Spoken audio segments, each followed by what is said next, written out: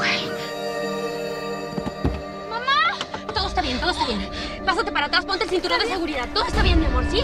Todo está bien.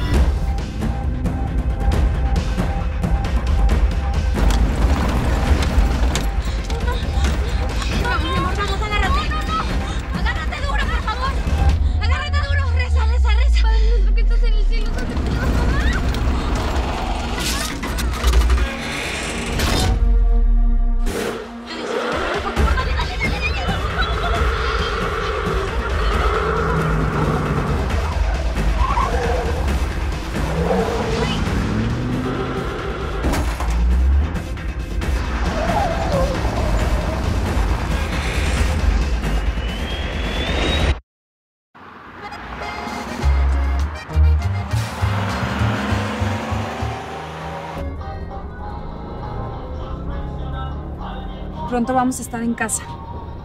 Van a ver qué bonito es todo por allá. ¿Esa barda es como la de las casas ricas? ¿Para que los pobres no entren?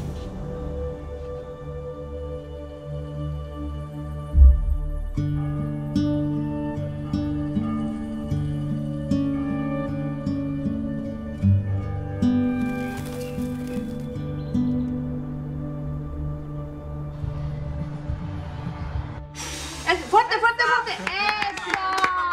¡Bravo, bravo! A ver. ¡Feliz cumpleaños! Y ahora, abran el regalo de papá. ¿Ya? Sí. ¿Qué va a ser? Esta montaña rusa está enorme. Mira, esta da más miedo. Pero, ¿qué onda? ¿Por qué nos dan esto? ¿Vamos de vacaciones, pa? Pues claro, por eso nos sacaron los pasaportes. No, no por eso. Entonces, Su mamá y ustedes se vienen a vivir conmigo a Estados Unidos. ¿Contigo? Sí. ¿A Estados Unidos? Sí. ¡Uy! ¿No tienes una emoción? ¿te vamos a ver todos los días? Pues sí. ¿Qué? ¿No te gusta la idea? Pues sí, pero me gusta cuando vienes porque nos das regalos. Bueno, pero es que ahora vamos a estar todos juntos, Tomás. Y eso es mejor que cualquier regalo. Sí, yo sí quiero estar contigo todos los días, pa. Bueno, ya. A ver, hay que apurarse a comer lo que se pueda. Sí. ¿Y por qué hay que alzar todo esto? Claro, con eso que ya se van, pues ni a los amiguitos invitaron, ¿no? Ándale, mijo. A ver.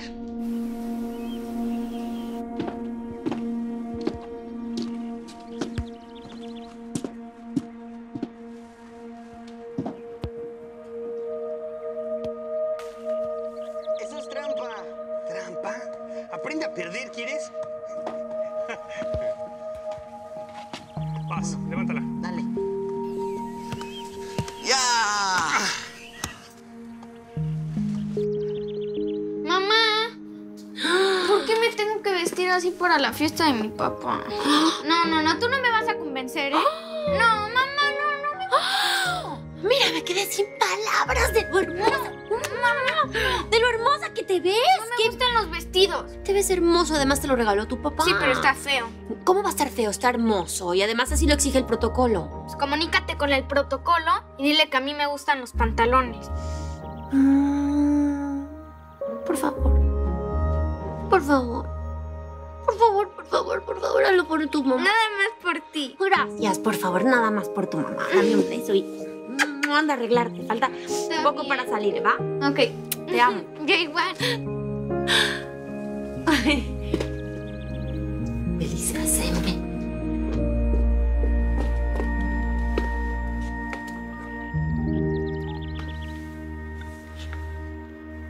Elisa, hola, ¿cómo estás? Señora Sofía. Ay, disculpa, ¿estás ocupada? Perdón, lo que pasa es que estamos festejando el cumpleaños de los mellizos. Ay, mándales muchos besos de nuestra parte, por favor. Elisa, necesito que por favor agregues más postres para la fiesta de mañana. Es que van a llegar más invitados. No se preocupe, señora. Afortunadamente tengo listos todos los ingredientes y ahorita mismo me pongo a prepararlos. Mi amor, ¿te vas a poner a trabajar ahora o sí? Perfecto, muchísimas gracias. Un beso enorme. La veo en su casa a mediodía. Amor, Mi amor, este pedido lo tengo comprometido desde hace meses y de ninguna manera le voy a fallar a la señora Sofía. Y menos ahora que se va a convertir en la primera dama del Estado, Yeme. ¿Así, doña Carmen? Sí. O sea, que una clienta es más importante que el marido. Bueno, mijo, pues a ver si me entiendes este dicho, que muy bien dicho está. El que se fue a la villa, pues pierde su silla, ¿verdad? Ándale, mija, vamos a apurarnos, pues si no, se nos hace bien tarde. Sí, ma. Vamos a terminar súper rápido, mi amor. Te lo prometo. ¿Les gustó su pastel, chamacos? Pues espero, porque tengo muchas ganas de... Personalidades de la cultura, el deporte y la política se han dado cita para la toma de posesión del nuevo gobernador del estado, Ernesto Martínez. Como todos sabemos, el licenciado Martínez arrasó con las elecciones del pasado mes de julio gracias a su enorme popularidad y a la de su esposa, la señora Sofía Villavicencio, quien hace una década renunció a su flamante título de Miss México para casarse con el gobernador, la reina que renunció a la corona como se le conoce desde entonces. Es impresionante el cariño que la gente de nuestra bellísima entidad le ha dado al gobernador y a su bellísima esposa. ¿Se ve bien? ¿Y es natural o está todo operado? ¿No estás oyendo que ganó un concurso de belleza? Pues por eso. No, se operan todo para entrar a esos concursos, ¿no? No, ella no. Uy, uy, uy, uy, ¿cómo la defiendes? A ver si sigue siendo tu amiga ahora que está hasta arriba. No es mi amiga, solo ha sido mi clienta desde hace varios años. Es una mujer muy sencilla, de verdad. No se lo dio para nada a la cabeza. Max, tus hijos te están esperando. Ándale, Elisa, apúrate.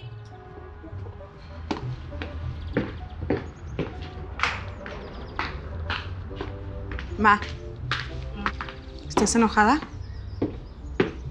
No, ¿qué va? Dale, apúrate con la crema batida. Las estadísticas de criminalidad indican que han aumentado de manera alarmante, licenciado Martínez. ¿Qué piensa hacer al respecto? Bueno, lo único que se puede hacer en estos casos, señorita, aplicar todo el peso de la ley contra el crimen organizado.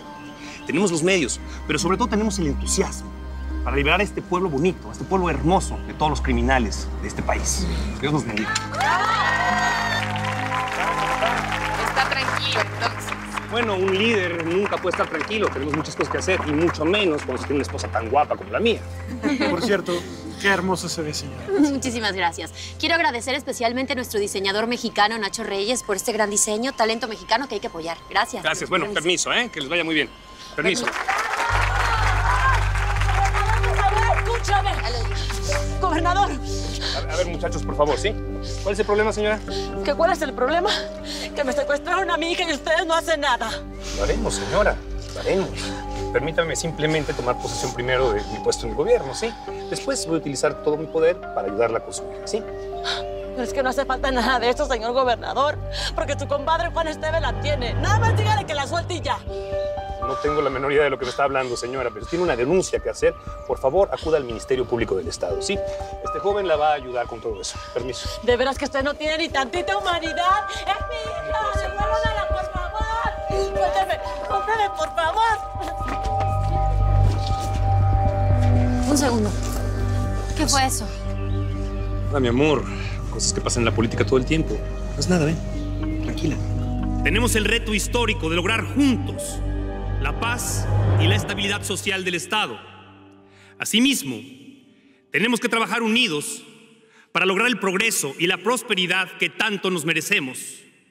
Yo hoy, delante de todos ustedes, me comprometo a realizar mi mejor esfuerzo para alcanzar estas metas, poniendo mi vida en riesgo si es necesario. Y si no, que el pueblo me lo demande.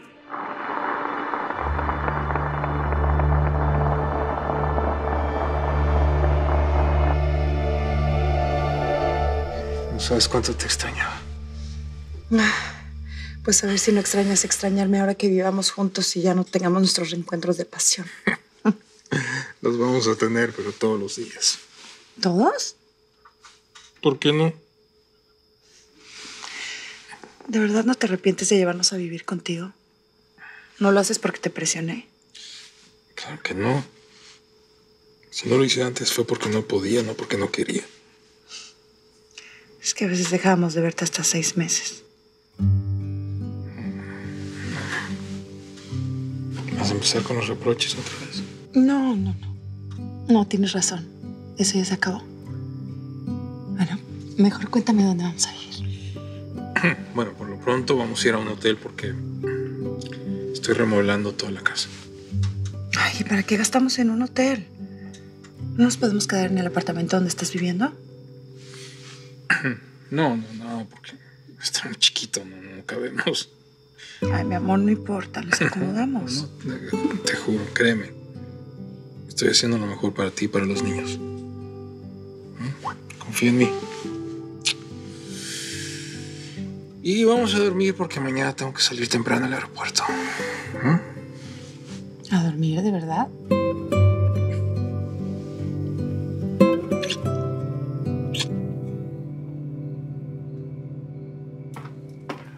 Mi amor, como siempre eres un éxito. La gente te adora.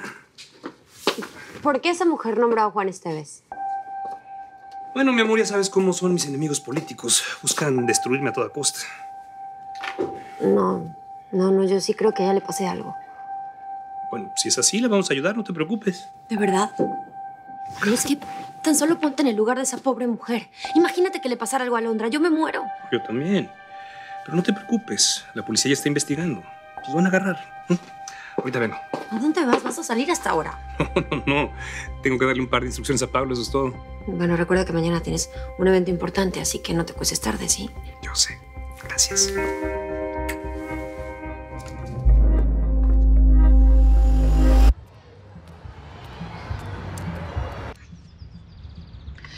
Y Max quiso llevarse unos cuantos.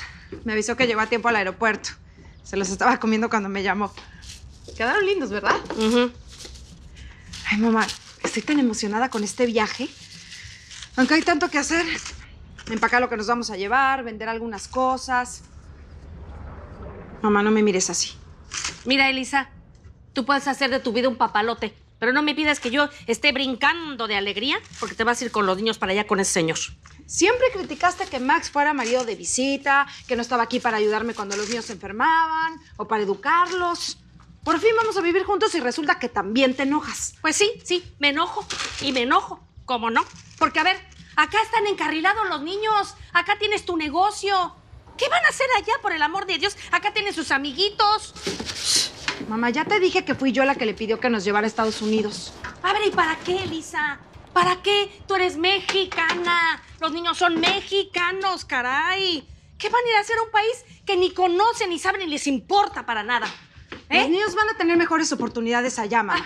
Mejores escuelas, mejores trabajos cuando sean grandes. Ah, mira tú. Ya viste que Karina es muy lista. Ella quiere ir a una buena universidad. Ay, como que si aquí no hubiera universidades buenas tú, ¿eh? Aquí tienes un negocio familiar que cuando yo me muera va a ser de tus hijos y va a ser tuyo. Tienes que estar aquí, porque tus cosas son aquí y no allá. Me llevan. Ustedes de veras. ¡Ay! ¡Ay! Mamá. ¿Qué? Estás así porque nos vas a extrañar. Ay, Elisa, no nomás es eso, mi hija. Tengo el pecho apretado de nomás pensar que les puede pasar algo. Siento algo, hija. Mamá, ¿qué nos puede pasar? O sea, si no fueras tan necia y te vinieras con nosotros. ¿Qué carambas voy a hacer ahí de arrimado a un país que ni me gusta? No me gusta su comida, no hablo su idioma, no me gusta nada. Es más, los gringos me caen muy gordos. Ay, ¿por qué dices eso? ¿Qué te hicieron? Un muro, hijita. Un muro bien grandote, para que nos quede bien claro a los mexicanos que allá no nos quieren. ¿Te parece poco? Entonces sí te vas a Los Ángeles. Sí, señora. Me alegra y también me pone muy triste la noticia.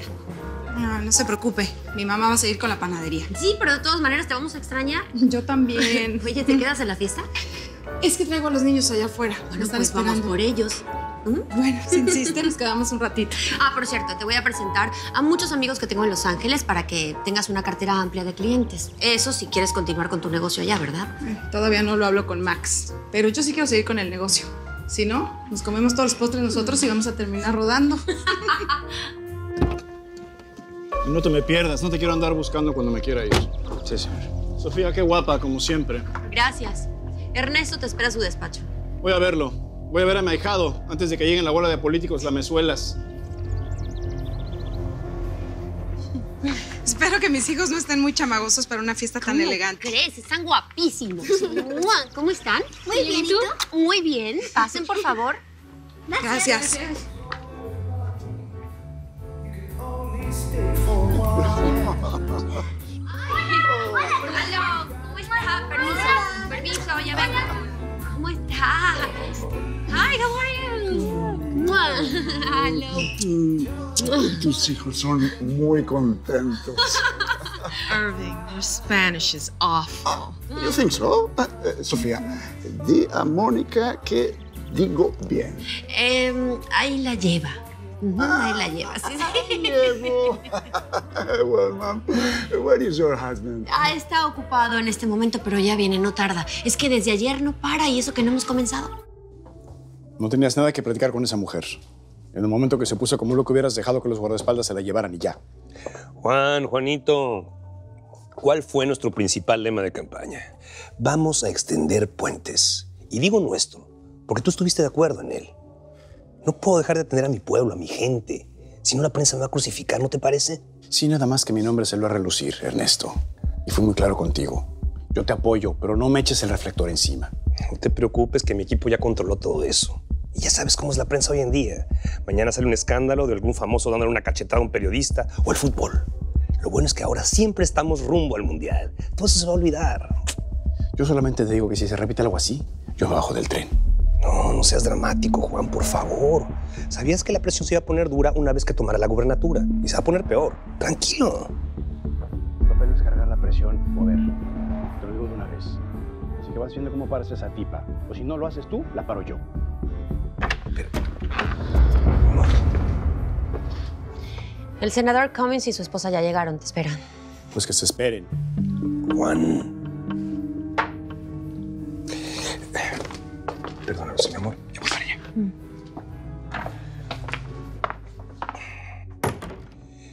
Te voy a pedir que respetes a mi mujer. Estás en mi casa. Demuéstrame que tienes los tamaños para hacer lo que tienes que hacer, señor gobernador. Y con mucho gusto te respeto todo lo que tú quieras.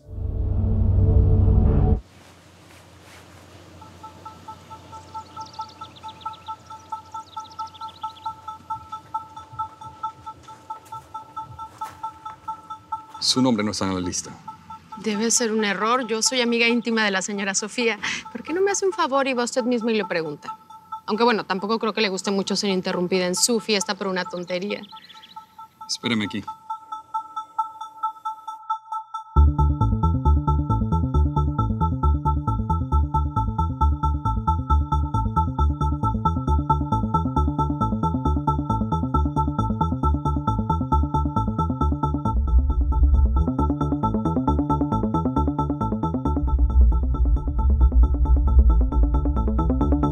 Irene Scorlich, mucho gusto. Paula Duarte, asistente del gobernador. Creo que su nombre no estaba en la lista de invitados. Ay, bueno, con la cantidad de cosas que ha de haber tenido que hacer durante la semana, seguramente lo olvido. Pero mira, ya está. Ahora mismo voy a reclamarle su descuido. Con permiso. Señora, ¿me permite unas palabras, por favor? ¿Nos conocemos? No le voy a quitar mucho tiempo. Yo tengo información que usted necesita saber. Por favor, solo vea esto cuando esté a solas. La vida de muchas niñas está en peligro. Búsqueme, estoy en el Hotel Francis. Por favor, retírese o tendrá que salir a la fuerza. No hay necesidad. Con su permiso. Acompáñala, por favor. Estos periodistas hacen lo que sea por una exclusiva. Espero que no le haya dicho nada que complique la labor de su esposo. Sé perfectamente lo que significa ser la esposa del gobernador y no necesito que me supervises para ver si lo hago bien o mal. Y la próxima vez que decida sacar a alguien de mi casa a la fuerza, me preguntas si estoy de acuerdo o no. Señora. ¿Qué? No me estoy llevando nada, ¿ya?